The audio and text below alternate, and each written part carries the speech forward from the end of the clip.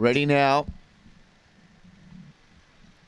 Off they go. Favourite Destiny Scorcher began well, uses plenty of the track, leads McKinley and Stick Figure going to the first turn, and it got across now and skipped away. The reserve Falcon Ute goes to second, third McKinley, then Stick Figure. Next was Beckham Fire from Cash for Jam, and last Short Mess off the back, and Falcon Ute sped to the lead here. Falcon Ute in front, led the way from Destiny Scorcher, Stick Figure. It's Falcon Ute in front though, and the Falcon's going to win the last. Falcon Ute beats Stick Figure.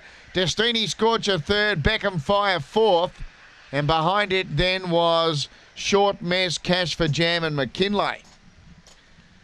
Falcon Ute, well, Kath Johnston had a double figure winner in race 9, and now Kim Johnston with one here at double figure odds wins the last, number 10. 10-3-5-9 officially. Number 10, Falcon Ute by Falcon at a Boganesque. Kim Johnston trains for the Riff Raff Group, and it's won the last.